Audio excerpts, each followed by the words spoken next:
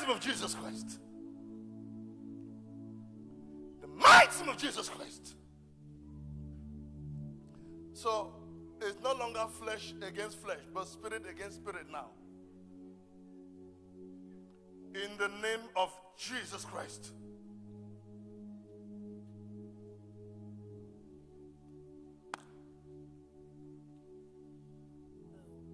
You say what? Boo. Who are you in her body? I've been around a lot longer than you have been. What have you done to this lady? Does not matter. Speak louder. What have you done to her? It doesn't matter. In the name of Jesus Christ, you have nothing on her. Enough is enough. Never. In the name of Jesus. Fire in the name of Jesus Christ. Fire in the name of Jesus Christ. Every part of your body, you have no place in her body. In the name of Jesus Christ. What have you done to her? She's gone. Gone to where? Far away. To where? I don't know, and I What are don't the care. evil you have done to her? Stuff. What are the evil you have done to this lady? It doesn't matter. It matters to Jesus Christ.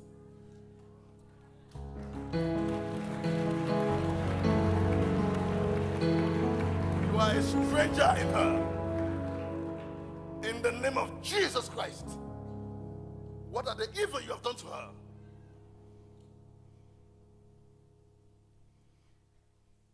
What are the evil you have done? Put her through a lot of shit. What else? Her career?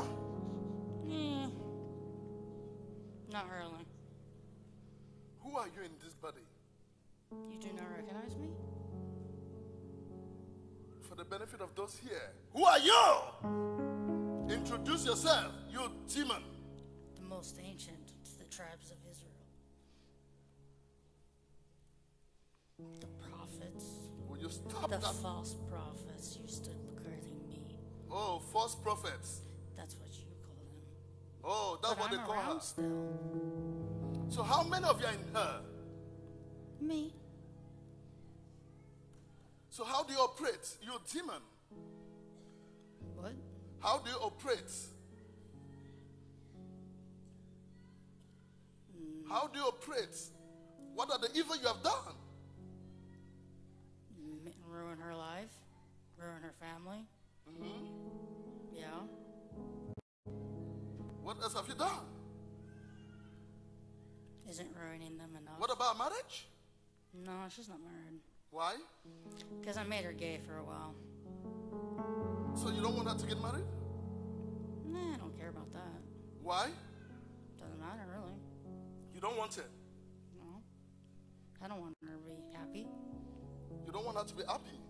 Do you think I want her to be happy? You don't want her to be happy? No. So for how long have you been existing? Me or in her? How long have you been existing? Since Moses went up on Mount Sinai to get the 10 Commandments, and Aaron took the gold and threw it in the fire and created the false god Baal. Speak louder. You heard me. Speak louder. Say it again. I am Baal. You are Baal. Yeah. So they worship you. Yeah.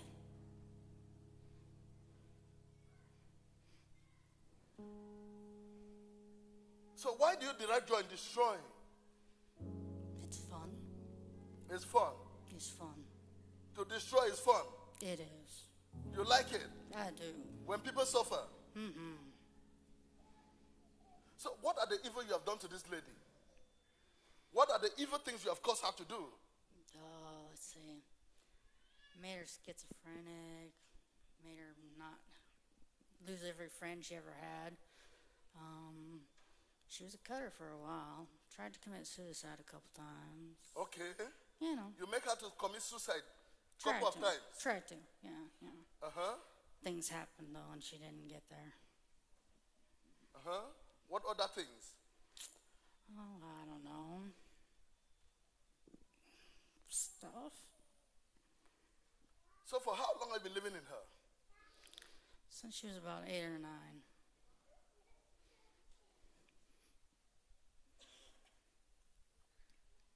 What have you done to her family? Oh, they're a mess. Huh?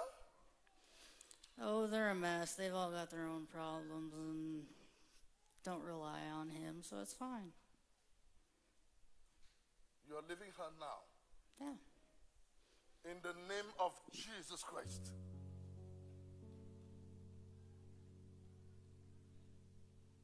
The mighty name of Jesus Christ.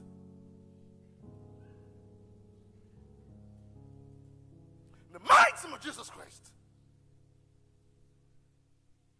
Come out.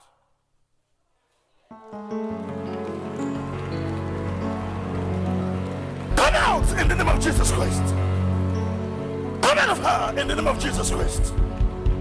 Be cast out of this body, you Baal. In the name of Jesus Christ. Be cast out in the name of Jesus Christ. Out.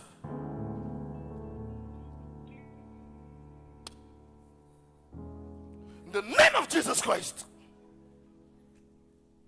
In the name of Jesus Christ. Out. Be cast out. I command you to come out of her. In the name of Jesus Christ.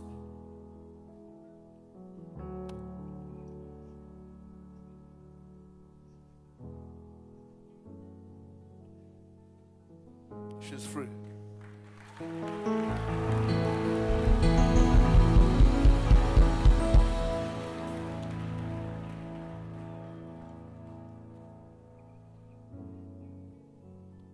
How are you?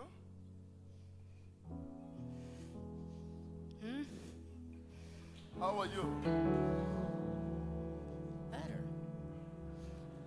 You're fine. Thank you. Praise Jesus.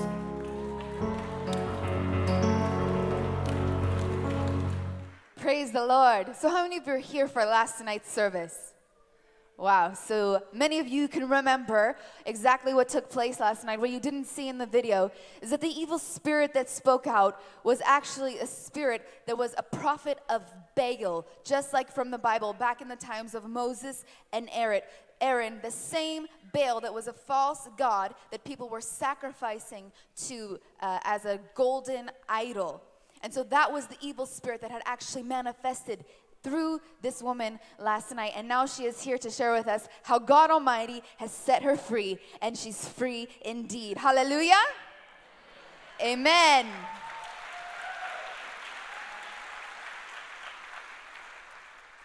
So first of all, we would like to know your name and where you're from.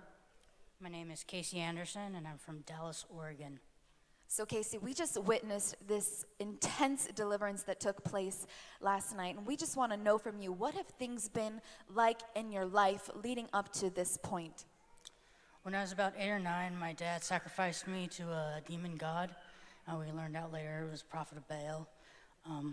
But during the daytime in the church, we were Christian, holy, and we joined a Christian group that turned out to be a cult. And then just kind of took off and dissed on God, and suicide, cutting, depression, schizophrenia, bipolar, like really messed up. So you mean to say that you originally started out in a Christian home, but then your family was influenced to join a Christian cult, which then led to crazy things happening in your life. You started hearing voices, you were diagnosed with schizophrenia, with bipolar, and other different mental disorders? Yes. So what other kind of things have happened in your life? You mentioned that your father sacrificed you to a demon god. What kind of things were going on in the home and in the place that you lived that your father would want to sacrifice you to a demon god? A lot of abuse was going on around mentally, spiritually, emotionally, obviously. I don't really know and remember a whole lot about it. Pieces of it are coming back. I don't think I could handle the whole thing if it came all at once. So I'm still piecing it all together. So along with schizophrenia and bipolar and other different mental disorders that you were diagnosed with and were dealing with, what other things have you been struggling with through your life after you were dedicated and sacrificed to that demon god? Definitely a lot of suicide for years and years, a lot of attempts in and out of psych wards, a lot of medication, still on it. They think I'm, 5 times a day. Cutting, that was a really big one. And also I led the homosexual lifestyle for about 10 or 12 years, and thankfully last December God took that away. So you mean to say that you've been set free? Hallelujah.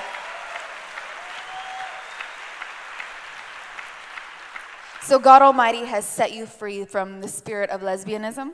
Yes, He has. Amen. And last night, when you received the deliverance from that prophet of Baal, how do you feel today?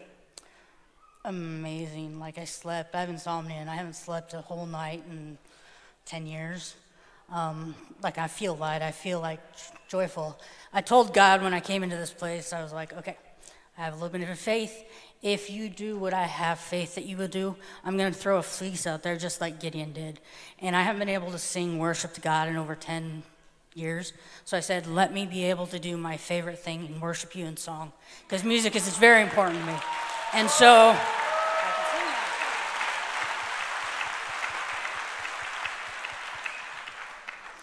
yeah, last night after the deliverance was the first time in over a decade I was able to sing and praise God.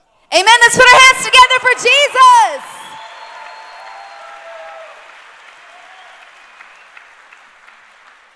So clearly, God has been taking you on this wonderful journey, setting you free and delivering you. You mentioned that you had lived a homosexual lifestyle for about 10 years.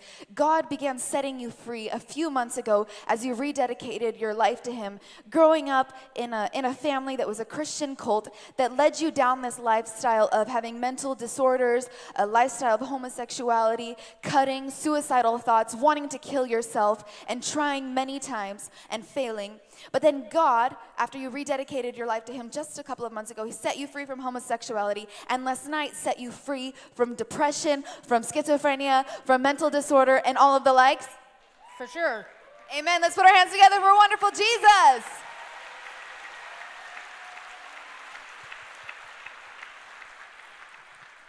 Truly, the evidence of Jesus Christ is lives changed. As Casey has mentioned to us just tonight, we can see the power of God moving in her life, setting her free, just in the simple fact that in 10 years of insomnia and not being able to get a full night's sleep, last night had an entire night's sleep, full rest. And how do you feel today, Casey? Amazing. Amen, amen. And being able to sing and praise and worship God. Because the Bible says that whom the Son sets free is free indeed. Hallelujah. Amen. Casey, your story is so interesting. It's something that most of us in here, we think, how can that happen to somebody? We live in America, and these kinds of stories are not very common. But you are an American person, born and raised here, and this is what's happening in America. Many people in here, we may not understand this kind of thing, but maybe some people in here know exactly what you're talking about, know exactly what you've been through, and also need to be set free. People who are even in our overflow section, people who are watching us online who want to be healed and set free, delivered. What advice can you give to them? Believe. If you need, put a fleece out there, but believe. He'll do it. Thank you for watching this content. I hope this was a blessing to you. If you're like me and you like to click on things, click on this, subscribe to our channel, and the content will come to you every time we post it. And remember, the best is yet to come.